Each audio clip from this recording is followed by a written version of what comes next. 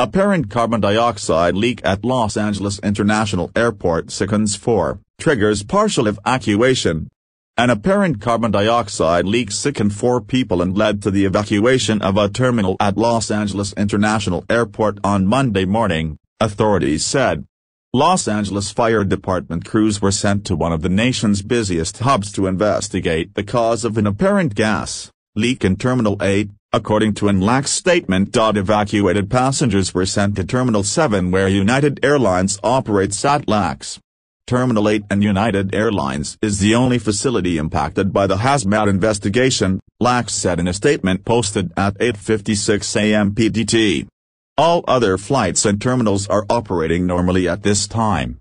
3 people were in mild distress and a 4th was in grave condition after the carbon dioxide leak, NBC Los Angeles reported. 3 people were in mild distress and a 4th was in grave condition after the carbon dioxide leak, NBC Los Angeles reported.